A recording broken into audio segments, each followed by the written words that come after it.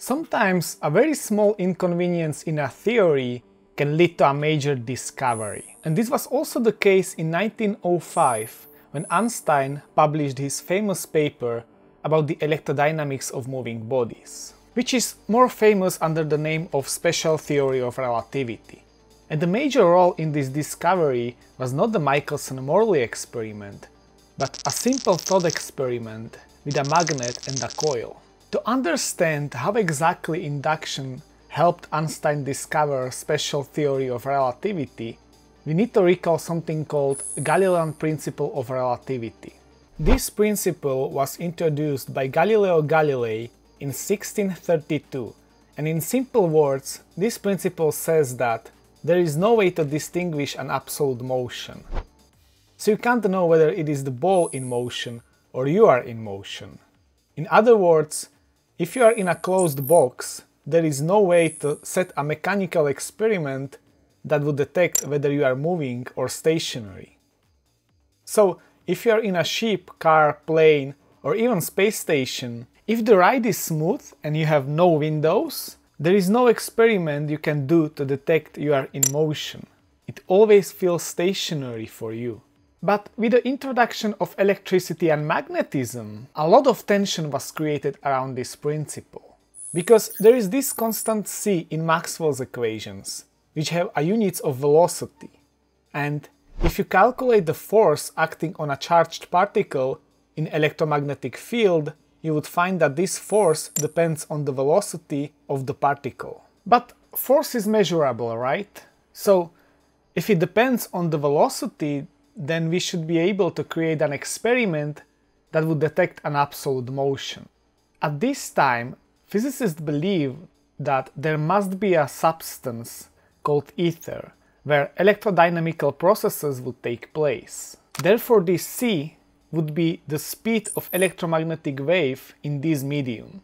And also calculating the force acting on a particle would be convenient because you would know the velocity you plug into the equation is the speed of the particle relative to this medium. Existence of such medium would of course break the Galilean principle of relativity, because if you are in a closed box, you can measure the speed of light in different directions and calculate your velocity relative to this medium, provided that this medium doesn't interact with the matter, otherwise we should feel the drag, which we don't. So the Galilean relativity would hold for mechanical processes, but not for electrodynamical processes. But despite this apparent problem, if you take a simple magnet and a coil, and you move the magnet through the coil, it creates a current inside the coil that you can measure. But if you leave the magnet stationary and move the coil, the generated current is exactly the same as in a previous case. So the observable phenomenon here depends only on the relative motion of the magnet and the coil. But believe it or not, a theory of electromagnetism puts a sharp distinction between these two cases. If you have the coil stationary, according to Maxwell's equations, the moving magnet creates an electric field around itself, and if you have a charged particle in electric field, there is a force applied onto it depending on the particle's charge. And therefore, the energy of this field is responsible for the movement of the electrons inside the conductor, creating the current. The force applied to the electrons is described by the first part of the Lorentz force equation. But if the magnet is stationary, there is no electric field around the magnet, yet there is exactly the same force applied to electrons, creating the same current, even though there is no corresponding energy for that.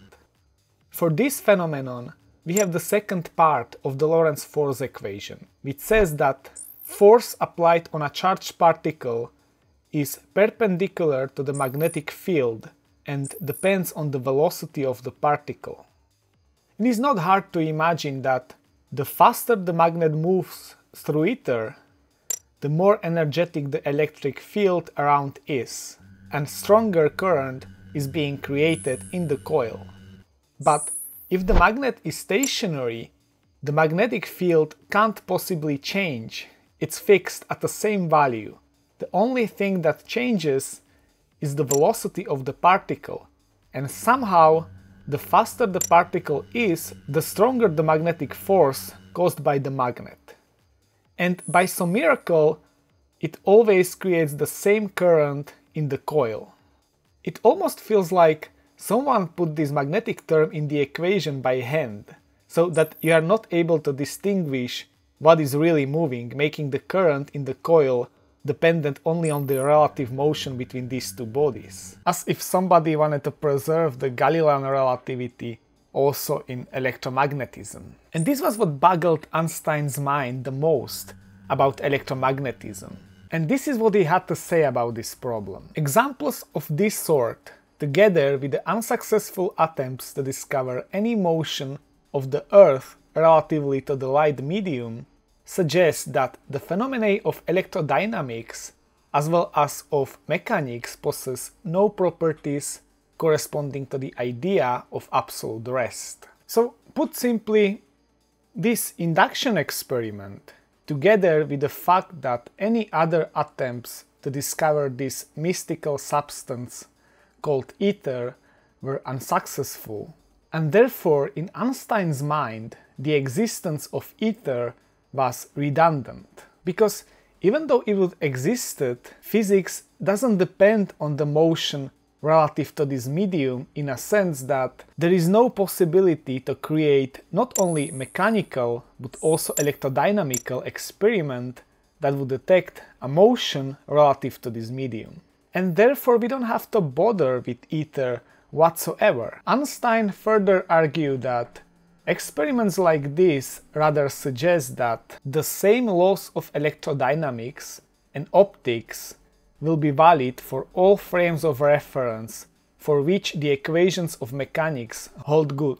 Which simply means that if you work with frames of reference where Galilean relativity for mechanical processes hold, it will also hold for electrodynamics and optics. And then he raises this statement to a status of a postulate, creating first out of two postulates of special theory of relativity. Then, since there is no need for light medium, despite the velocity of light appearing in the Maxwell's equations of electrodynamics, Einstein introduced another postulate, which, as he says, is only apparently irreconcilable with the former, namely that light is always propagated in empty space with a definite velocity c, which is independent of the state of motion of the emitting body. So, if the velocity of light does not depend on the relative motion of the source, and according to first postulate, all velocities are relative, then this means that all observers have to measure the same speed of one particular photon, even though all the observers are in relative motion. Then Einstein continues in his paper saying that the view here to be developed will not require an absolutely stationary space, provided with spatial properties, nor assign a velocity vector to a point of the empty space in which electromagnetic processes take place. Basically saying that ether is not required in a theory he is going to propose. So according to first postulate, all velocities are relative, but what about acceleration? If you wanna find out, check this video. Thank you for watching and I see you there.